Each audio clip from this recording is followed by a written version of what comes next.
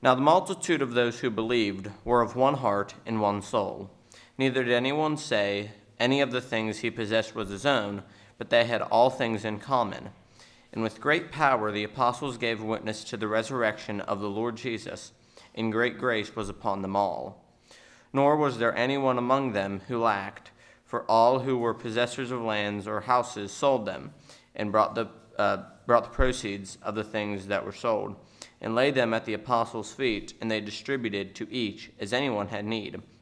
And Joseph, who was also named Barnabas by the apostles, which is translated son of encouragement, a Levite of the country of Cyprus, having land, sold it, and brought the money, and laid it at the apostles' feet.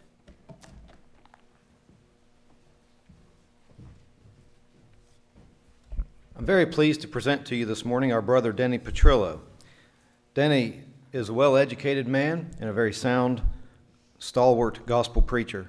He is president of the Bear Valley Bible Institute of Denver. He was a student there, as he mentioned in Bible class, and also attended York College, Harding University, and Harding University Graduate School of Religion, earning the AA, the BA, and the MA degrees, and he received his PhD in religious education from the University of Nebraska. He holds lots of gospel meetings in our country and others, and has done a lot of teaching in some of the satellite schools in different countries, including Germany, Spain, Panama, Argentina, Africa, and the Ukraine. He has taught at Magnolia Bible College, York College, and also the Bear Valley Bible Institute. We use his commentaries for some of our textbooks in our classes, particularly the one on Ezekiel, and I'm very pleased to present to you Denny at this time.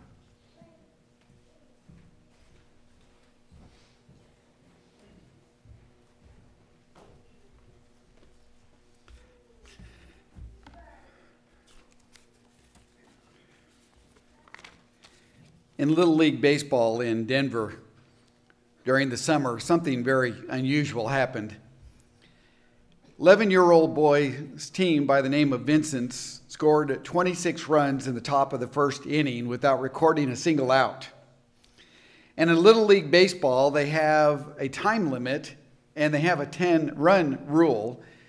And so the coach of the Vincent team called timeout and went to have a conference with the home plate umpire. And he motioned for the coach of the other team that was down by 26 runs to join him at this meeting. And after a brief conference, the coach of the Vincent team went ahead and motioned to his players to go take their respective positions in the field, even though they hadn't made an out yet. And the coach of the other team motioned for his boys to come on in. They were going to get a chance to have an at-bat before time ran out. The very first 11-year-old boy looked like he had Down syndrome. But he was given all that he had to give, and the very first pitch just barely grazed his arm, and the umpire awarded him first base. The second batter fouled off a couple of pitches, but he was walked. The third batter also fouled off a couple of pitches, and he too was walked, sending the young man that had Down syndrome to third base. The fourth batter to come up to the plate was one that took several big swings but fouled off a couple of pitches. But as it turned out, he too was walked. That meant that the young man that had Down syndrome on third base was going to be able to score a run for his team. And as he came down that third base line, he stomped both feet on home plate and he had a smile from ear to ear.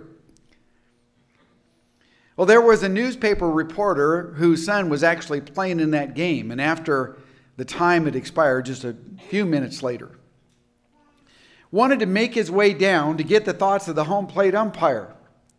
And the home plate umpire said, "You know, I've been umpiring Little League Baseball for almost 40 years. And in all of those 40 years, I have never seen a coach like this Vincent coach that really cared about the feelings of the other team. He really understands the point of Little League Baseball."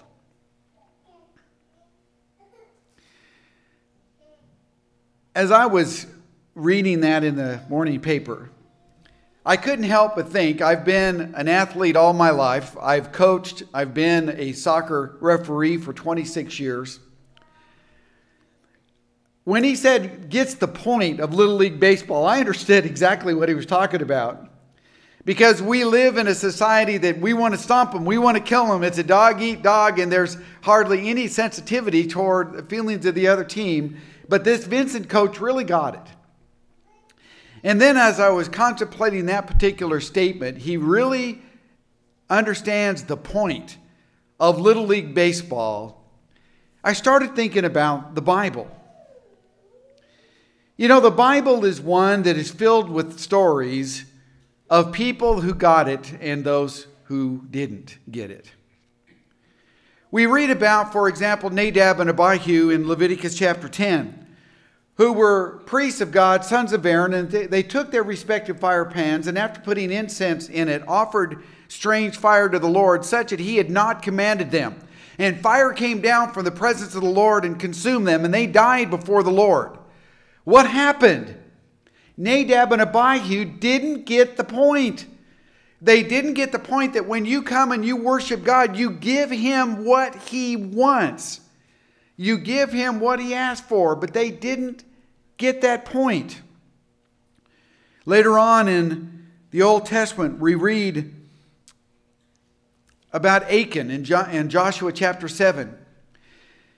The Israelite army under the leadership of Joshua had just secured a great victory in the city of Jericho. Having marched around the city 7 times for 7 days and 7 times on the 7th day, and the wall fell down flat, and they easily conquered this heavily fortified city. The very next battle was a battle against a little bitty town by the name of Ai. Actually, the Hebrew pronunciation would just be Ai. Because it was such a small place, Joshua dispatched 3,000 soldiers to go fight against the city of Ai. And the Israelite soldiers were easily defeated by the army of Ai. 36 men died in that battle from the Israelite army. Joshua falls down before the Lord and saying, God, what's going on? And God explained to Joshua that there was sin in the camp. And as they did the casting of lots, it came down to a particular Israelite soldier by the name of Achan. You see, Achan, when he went into the city of Jericho, apparently went into one of the homes there and saw some things that belonged to one of the residents of Jericho, and he took those things and he brought them back and hid them in his tent.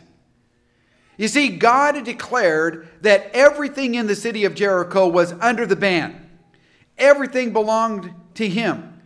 Now we know that later on in the Old Testament, God had no problem with soldiers getting what we call the spoils of war, but not Jericho.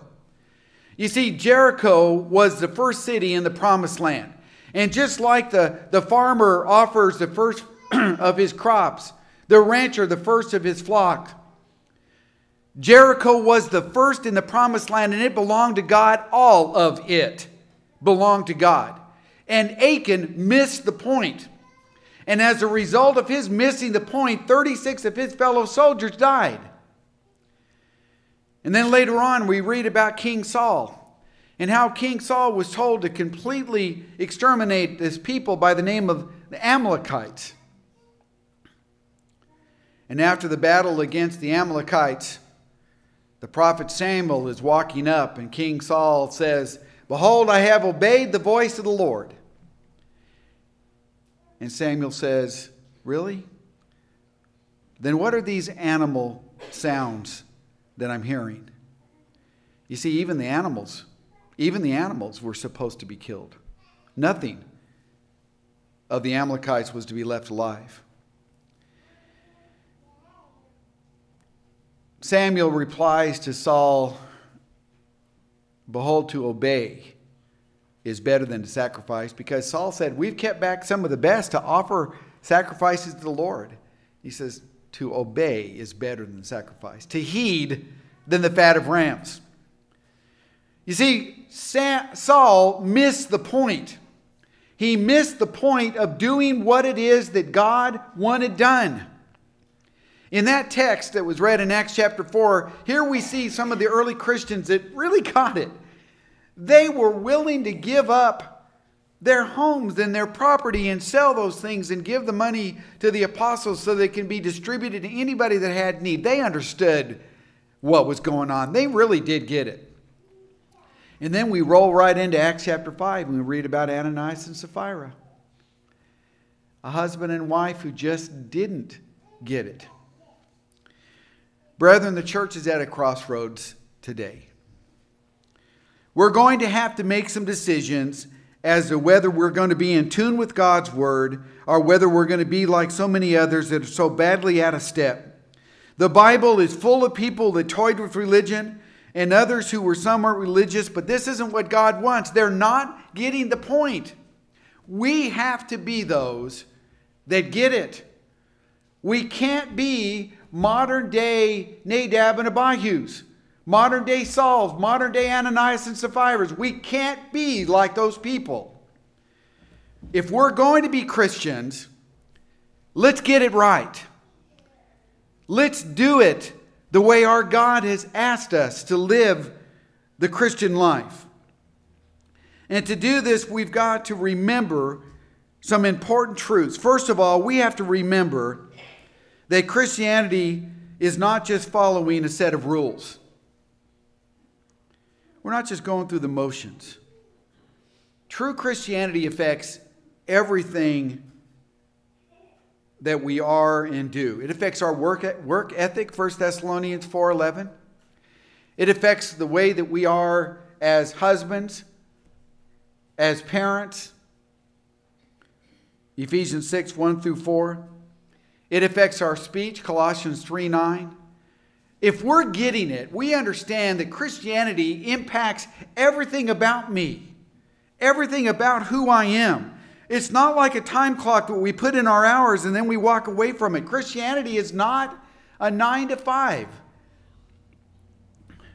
God forgive us if we ever get to the point where we come to church because, well, we have to. God forgive us if we ever get to the point where we say prayers at mealtime because, well, that's just what we do. And it's not out of genuine gratitude. We have to constantly remind ourselves to make sure that we're getting it, that we're understanding what is really going on. I understand this is a true story, Andy, about a man whose name was submitted to serve the congregation as an elder. And he gave a written reply to that request for him to serve as an elder. And this is what he wrote. I drink quite a bit, and I love to dance. I am also inclined to gamble, and my attendance is not what it should be.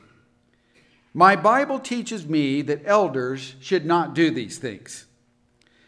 Therefore, I'm going to let someone else serve as an elder, and I will continue to be a faithful, humble, consecrated member of the church.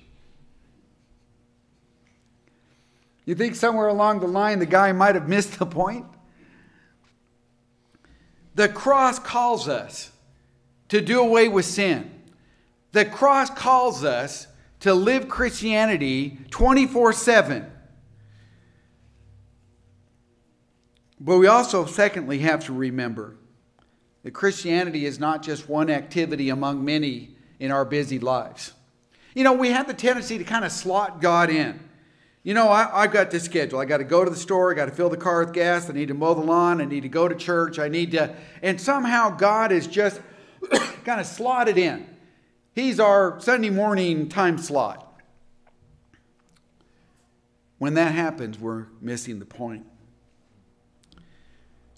Paul said, I'm crucified with Christ. Nevertheless I live, yet not I, Christ lives in me. And the life that I now live in the flesh, I live by faith in the Son of God who loved me and gave himself for me. That's getting the point. I'm crucified with Christ. I'm alive, but my life is Christ's life to live now. That's getting it. Have you ever noticed in the first chapter of the book of Jonah, that there's a repeated phrase, and that is that Jonah was trying to flee from the presence of the Lord. Ever notice that? God tells Jonah, I want you to get on a boat and I want you to go preach to the people of Nineveh. Jonah doesn't want to go. So he gets on a boat and he's going to southwest Spain. Virtually the opposite direction, trying to flee from the presence of the Lord. And then, as the storm comes up and everyone on the ship knows that they're certainly going to perish, as they're doing their inquiry, Jonah admits that he's the reason for all of this because he's trying to flee from the presence of the Lord. And then as we go into chapter 2 of the book of Jonah, Jonah has been thrown overboard, and God appoints fish to swallow Jonah, and there's Jonah in the depths of the sea, in the belly of the fish, with weeds wrapped around him. Imagine the sound, imagine the smell, imagine the darkness. And there Jonah comes to have a very important realization. You can't flee from the presence of the Lord. And so he prays. There he is in the depths of the sea, and he prays to God, and God hears his prayer. Because Jonah recognized that you don't flee from the presence of the Lord. Like David in Psalm 139, we recognize that God is always with us. And we live like he is always with us. He is our life, not just a part of it. That's when we're getting the point.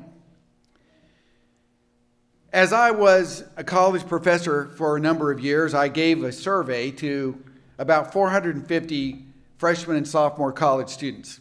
It was a two-part survey about alcohol and about cheating.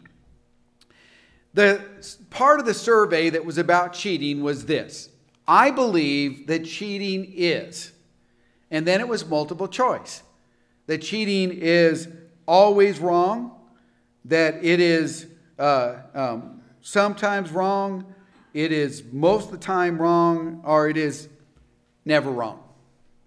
1% of the 450 that took it said it was always okay to cheat. This is a Christian college. 15% said that it was okay to cheat some of the time. An additional 10% said that it was okay to cheat most of the time. That meant in my Bible classes at a Christian college, I had 26% that believed that at least some of the time they could cheat. Now, if you're staying with me this morning, those are college kids that grew up in the church that miss the point of Christianity. A relationship with God is more important than an A on a test in Bible. You would be better off to fail the test and maintain your integrity and your honesty with God. And as tax season is about to come up, I'm telling you, I'm not going to cheat on my taxes in order to save a few dollars, because that's missing the point of my relationship with God that calls me to be honest. If we're going to be Christians, let's get it right. Let's make sure that we understand that Christianity is our life, not just one activity in our life.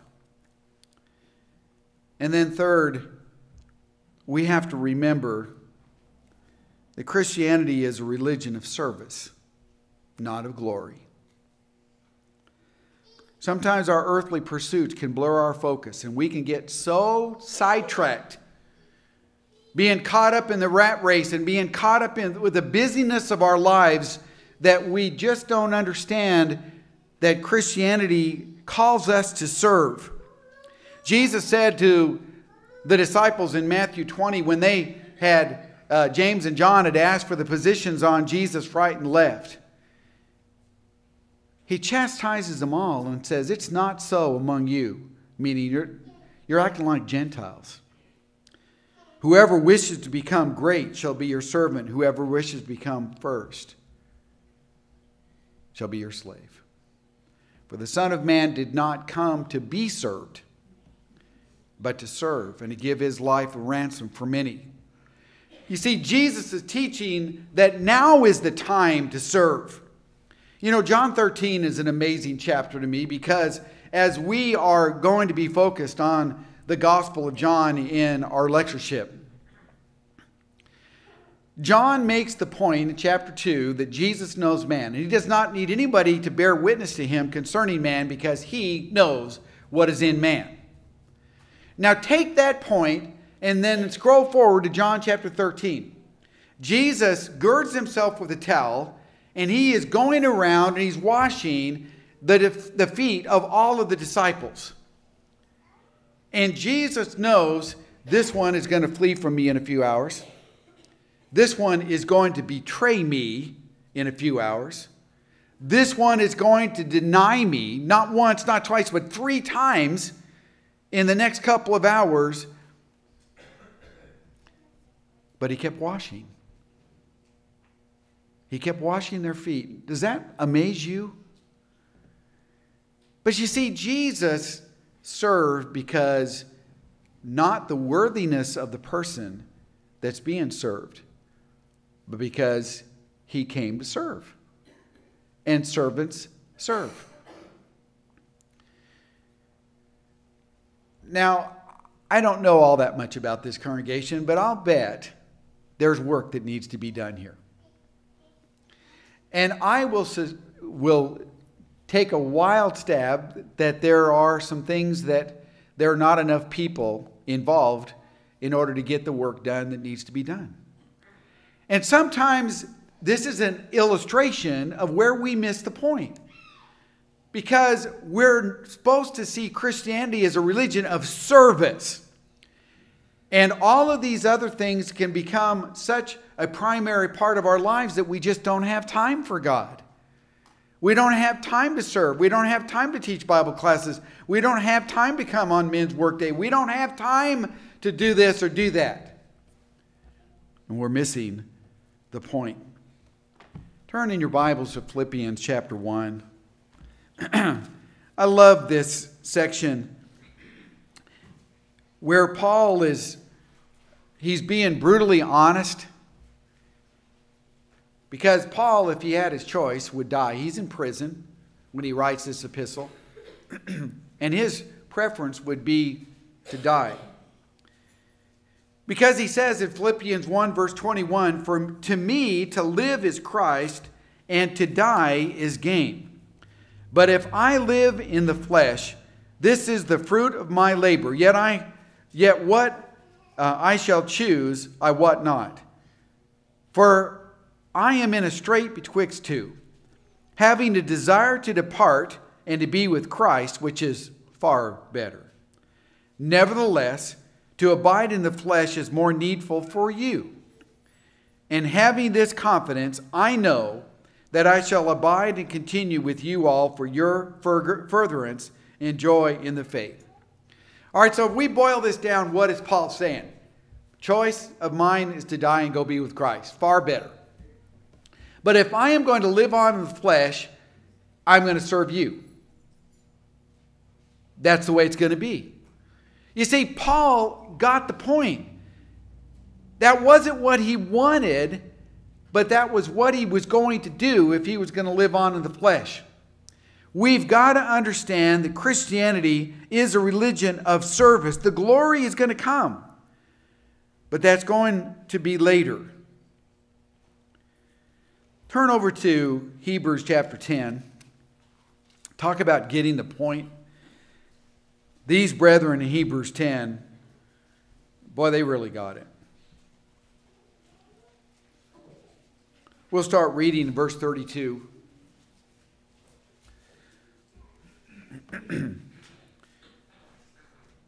"But call to remembrance the former days, in which, after ye were illuminated, ye endured a great fight of affliction, partly whilst you were made a gazing stock both of reproaches and afflictions, and partly while you became companions of them who were so used.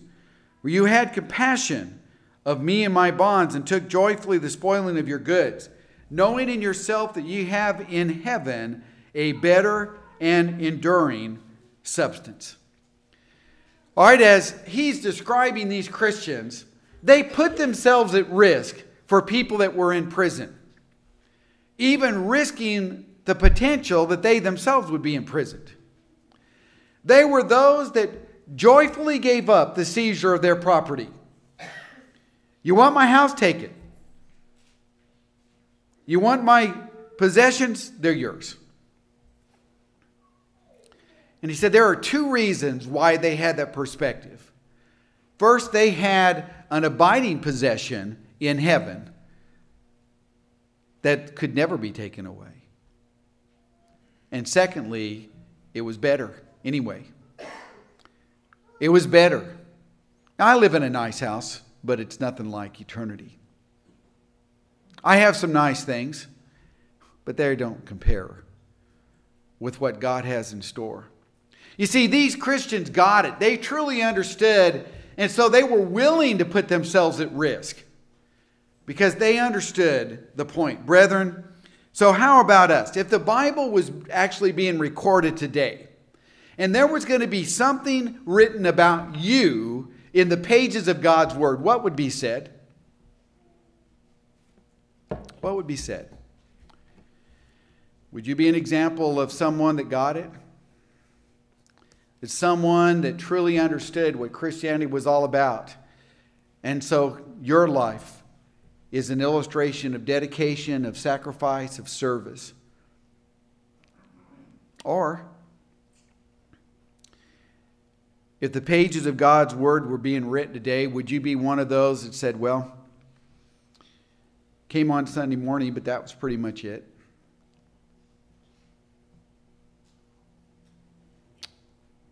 Not much else given to the church. No more time. No more energy. No more contribution to the work. Yet another illustration of somebody that just didn't get it. We have to make sure, as we think about our lives, that we're getting it right. Being what God wants us to be. In Acts chapter 2, on the day of Pentecost, the first gospel sermon is preached. And Peter, when he concludes that sermon, says, let all the house of Israel know for certain that this Jesus, whom you crucified, God has made him both Lord and Christ. And they were pricked to their heart, and they said, men and brethren, what shall we do? Peter said unto them, repent and be baptized, every one of you, in the name of Jesus Christ, for the forgiveness of your sins, and you shall receive the gift of the Holy Spirit. As we read on in Acts chapter 2, we find that there were 3,000 people that were baptized on that day. Now, if we wanted to frame it like we're talking about this morning, we could say that there are 3,000 people that got the point. 3,000 people that understood their own sin in their lives and what they needed to do in order to have a right relationship with God. They got the point. All 3,000 of them did. If Peter were preaching to us this morning, what would he say that we need to do? The exact same thing. The exact same message that was preached nearly 2,000 years ago would be preached today. Have you done that? Have you repented of your sins, having believed that Jesus is the Christ, the Son of God? Repented, confessed Jesus as Lord, and then been immersed in the waters of baptism? Because according to this text and many others like Romans 6, 3 and 4, that's when you become united with Christ. That's when you are saved. If you haven't done that, you've missed the point. But you can do that this morning. Or it may be that you have done that, but you see that you've allowed the things of the world to take away your life of service to God. And you would like to repent of that and ask for the prayers of the faithful men and brethren of this men and women of this congregation. We've got the front pews that have been left vacant. is as we sing this song of encouragement, if there's any way that we can help you, please let us know as we stand and sing this song.